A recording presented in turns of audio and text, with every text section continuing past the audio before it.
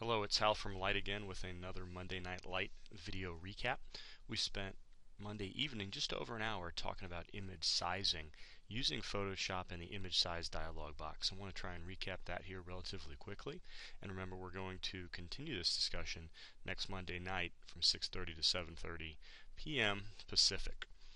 When we look at resizing an image, that's part of what I would consider our output workflow, because we maintain a master file that is size independent. It doesn't matter. We have a native resolution coming from our camera. That's how many pixels wide by high our sensor is, and that in effect is the native resolution of our image. It has nothing to do with size. Size is much more of an output discussion. So let's take a look at the image size dialog by going up to the menu bar, image, image size, and see what this tells us about our document. Now, the first thing I'd like you to do, if you're following along with me, is to make sure that resample image is unchecked. With resample image unchecked, all we have available is modifications to what is called the document size. So what exactly does that mean, document size, relative to the other portion of the display, pixel dimensions?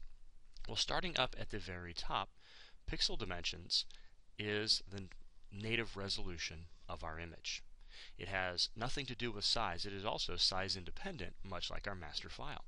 Here we see, coming off of a Canon 5D Mark II, we have a native resolution of just over 5,600 pixels wide by just over 3,700 pixels high. That is how many pixels are in our image.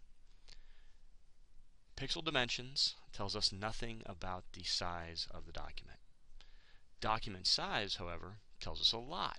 That is much more of an output value. We have a width, height, and resolution. When we switch the resolution from, say, for example, 180 here up to 300, notice that the document width and height in inches change as well. But what didn't change were our pixel dimensions. Native resolution does not change when we modify any of the three variables in document size because resample image is unchecked. All we're doing is figuring out how we want to divide up the pixels that are already in the image. What pixels are those? They're the ones that we find up here inside the pixel dimensions box. I could do this any of three ways down here in document size. I could ask for a specific resolution, say 180 pixels per inch, noticing that I then get a document of 31 by roughly 21. Why is that? Well, it just takes each of my width and height pixels and divides them by the resolution, knowing how many pixels it should try and lay out per inch. If we double this to 360, you'll see that we once again cut our document size in half in terms of its width and height measurement in inches.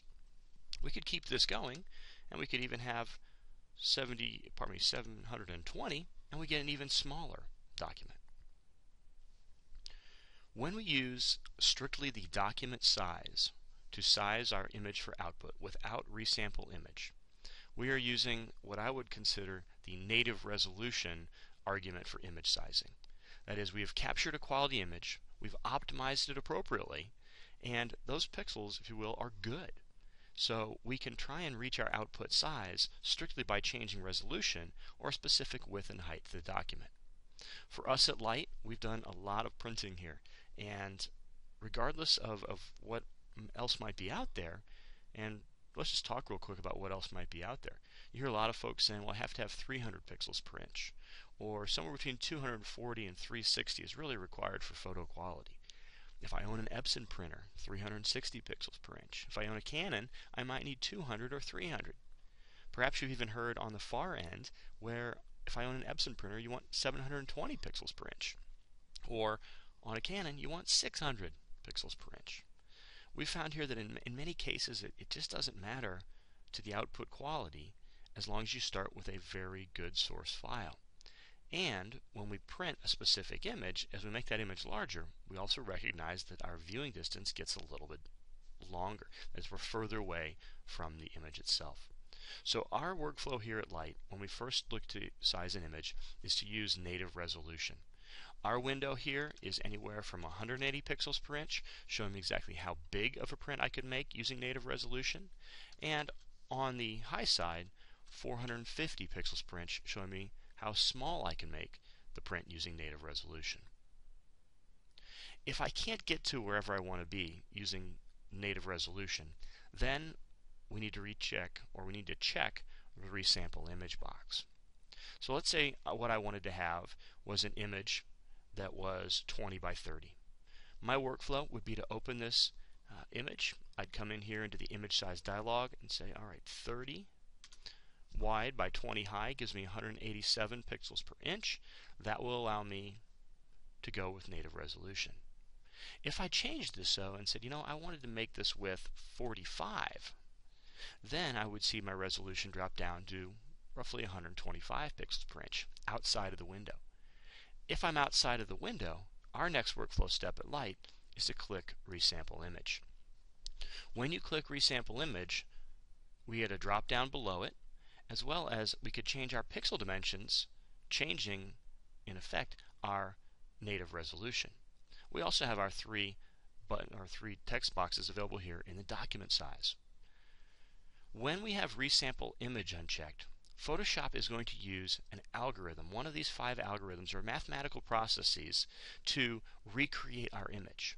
It looks at what the native resolution is and then examines what we have put into the image size dialog box, and Photoshop will recreate the image as best it possibly can, meeting those specific dimensions and pixel requirements. When we choose an algorithm, I like going with Adobe's recommendation. Bicubic smoother when I make things bigger, bicubic sharper when I make them smaller. So I will set bicubic smoother as best for enlargement. Before I change anything up here, I want to make sure that constrained proportions is checked. That way I maintain the aspect ratio. And if you happen to have an image with any kind of layer styles, you want to check scale styles.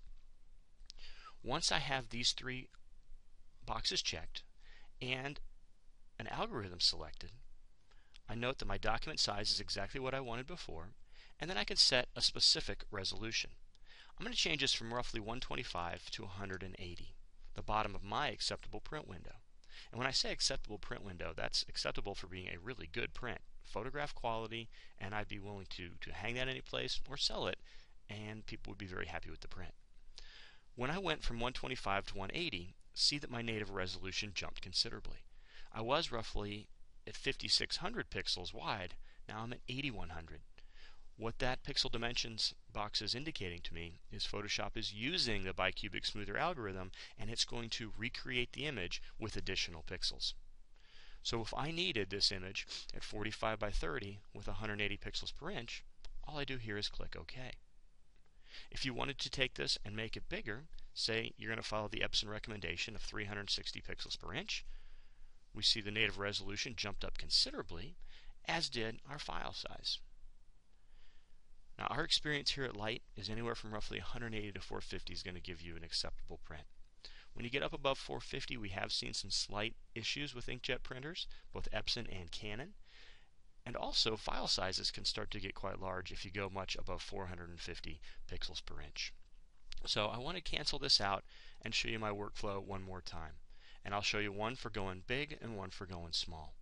So this would be my master file. I would have opened it, saved it as something different for output, flattened if required, and now it's time to size before sharpening.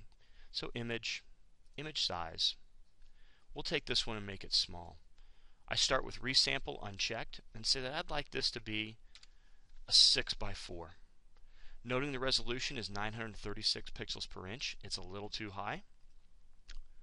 Native resolution won't work, so I click Resample Image, bicubic sharper, which is best for reduction, and then I would change my resolution to my maximum of 450 and click OK. Let's do that same process going the opposite way. Go to Image, Image Size, Resample Unchecked, so I'm looking to go native resolution, and I want here a 40-inch wide print. I get 40 by roughly 27. I see that my resolution is 140. It is outside of my window. Check Resample to get out of native resolution and go to our resizing algorithms. I'd like bicubic smoother, which is best for enlargement. And then I'll set my resolution Notice I skipped scale styles. That's a mistake. I'm going to click that. Even though it doesn't matter with just this background image, I like to do it for habit patterns just in case. Once I have 180, my image width and height is going to be good to go when I click OK. So that is our basic resizing workflow. We're going to expand upon this a little bit more in the coming weeks. Please feel free to check us out at lightworkshops.blogspot.com.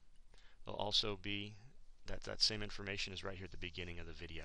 So if you would come out and check into Monday Night Light, it's a pretty cool thing. Thanks a lot. Have a great day.